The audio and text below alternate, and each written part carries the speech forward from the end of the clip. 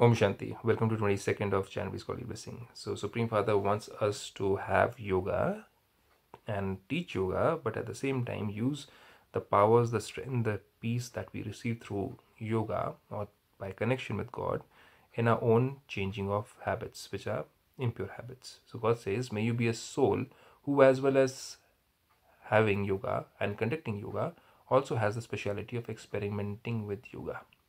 So Babdada has seen that you children are clever both at having yoga and conducting yoga. That means connecting with God, remembering God, and also helping others to meditate. That means to connect with God.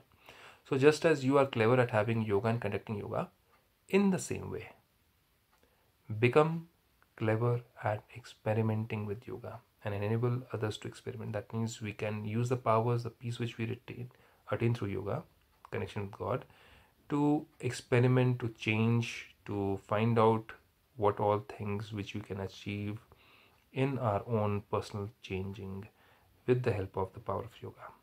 There is now a need for a life of experimenting with yoga. First of all, check to what extent do I experiment with transforming my sanskars.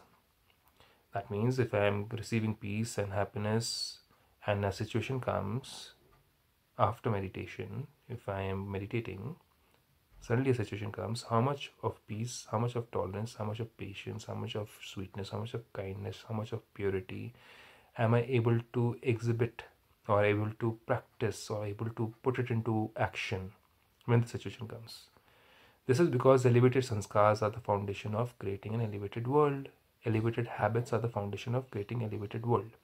If the foundation is strong, that means if our sanskars are powerful, strong, let's say discipline, purity, happiness, joy, royalty, loyalty, if these are good sanskars which we have or habits or qualities, then all the other things will automatically be strong. It will have an effect on the other things in our life.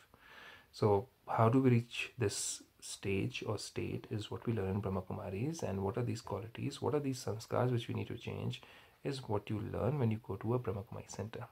Om Shanti.